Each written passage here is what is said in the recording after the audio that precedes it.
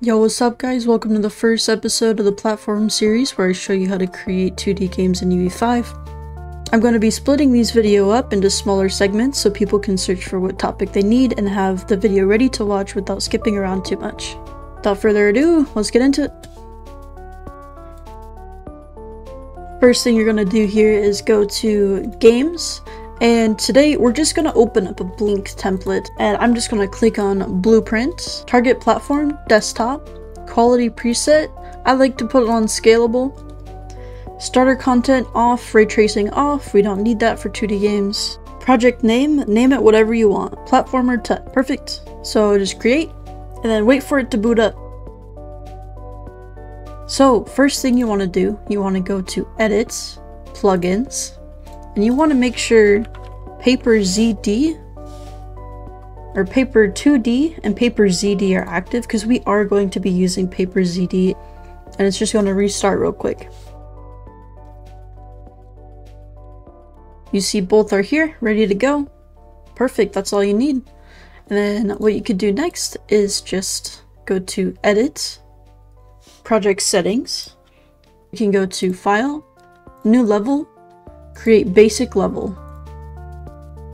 Sweet, and then once you do that, go ahead and save current level.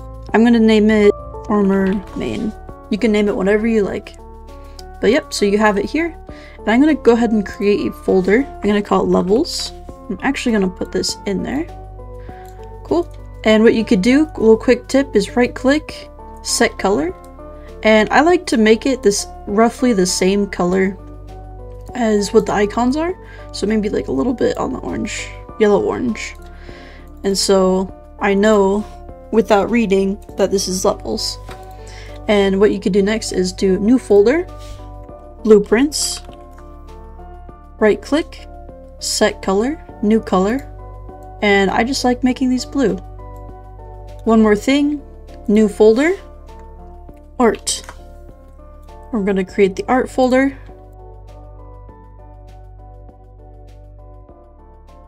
Starting off, we're just going to set up the project settings here. So go ahead and go to Edit at the top, go to Project Settings. So go to Auto Exposure. Make sure this is off. Otherwise, when you play your level, you can see that the sun slowly gets brighter, and we don't want that for pixel art games since we aren't using advanced shadows and exposure settings. So just make sure that's off. Go to anti-aliasing, and you can either switch between FXAA or TAA. You can kind of play around with it, see what looks best. I'm still looking for which looks best. I'm just going to keep it on FXAA for now. Next thing you could do is motion blur. You want to make sure this is off. Since it's pixel art and it's pixels, you don't want any sort of blur happening, otherwise it'll look bad. Sweet. So now we're going to create our main character. So right click, blueprint class, drop down all classes, type in Paper ZD. You'll see Paper ZD character. It's going to be under the object tree. So go ahead and click that and push select. I'm going to name this BP player just to keep it nice and simple and clear. And then we're going to open it up. Alright, so now we're going to import spray sheets. We're going to click the first one, and then we're going to shift click at them all. Right click, go to sprite actions, apply paper 2D texture settings. And what that does is that it doesn't have the blur anti-aliasing filter on it. It will make every pixel look clear. So let's just go ahead and start with character idle. Let's do sprite actions, extract sprites. There's two ways you could do this. One, you can get the original format. So here, it's 48 by 48 dimensions. So you can either go here, but if you don't know right off the top of your head, another thing you could do is just count how many frames you see. So 1, 2, 3, 4, 5, 6, 7, 10. Sprite extract method, change from auto to grid. cell width divided by 10.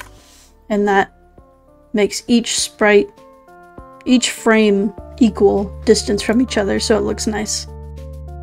Sweet, so what we're going to do next is going to right click, asset actions, bulk edit via property matrix, and then we're going to create the pivot mode, change it from center to bottom center. And then Control S, save. When the stars go away, that means that you save properly. Another thing you could do is shift click and then Control S. That, or you could do File, Save All.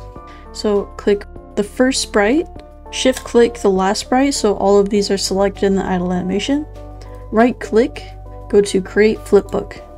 And for naming conventions, I like to call it FB underscore player idle R for idle right, since he's facing right.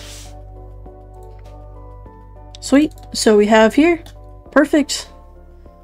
And we can change the frames per second. I'm gonna try 12. You can play around with whatever you want. So like if you want it 1 frame per second, it's obviously gonna be super slow. If you want 20 frames per second, it's super fast. 50, super quick. One thing you can also do is you can open up the keyframes, go to whatever frame you want. So let's just say when he's tall, you want him to stay like that for a little bit longer. And what you could do, I want to look for, perfect. So let's just say you want him to stand up for a certain duration before he sits back down again. Instead of taking the time and drawing it, what you could do is create the frame run and make it 10. So 10 frames pass and of him standing, and then he crouches. 10 crouches. And that's really cool. You could do it with anything. You just can't go below 1. You can't make it like 0.5. Doesn't let you. I am actually going to create a separate folder for sprites. And I'm going to move it here. And I'm actually going to move the sprite folder under art. Move here. And then I'm going to create the color light blue. This is just an organization thing. You do not have to do this. I just like to keep things separate. So sprite sheets are going to be the textures. Sprites are going to be the sprites. You can even put it within this folder. It's up to you. Let's just, before we get to the blueprints, let's just create the walk run cycle. Perfect. Yeah, so you can search run.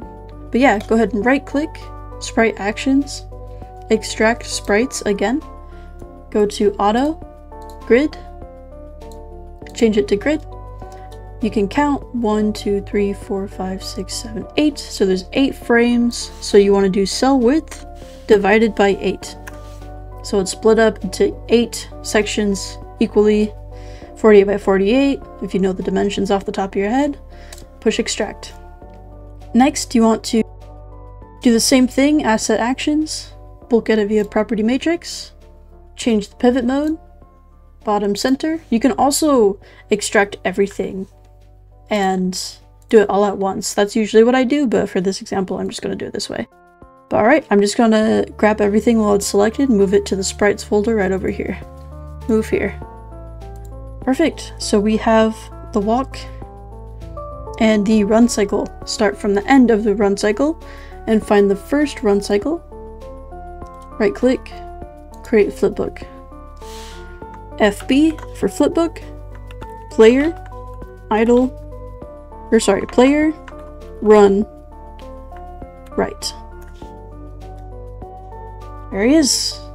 Look at him, speed running. So I'm gonna match the frames actually. You don't necessarily need to do this, but I'm just gonna match it at 12. Keeps things nice and tidy and looking good. But yeah, so I'm just gonna go ahead and close out of these. Cool. There you go, you got 2 flipbooks. So I'm gonna create one more folder, flipbooks. And I'm going to set the color to green. And then I'm going to grab these two flip books that we made. These are the animations. Drag them in, move here, grab the flip books into art. Boom, now everything's in their separate thing. But yeah, alright, so let's create... Where did my skylight go? There it is. Nice. So one thing you could do in Unreal Engine actually is go to the directional light and you can rotate it. Make it sunset. Just a little something I like to do. Looks really pretty. That, or you can rotate it to the other side. There you go. It's just a nice aesthetic, you know? That is all for part 1. Just super simple. Part 2 will come up here pretty soon. Thank you for watching.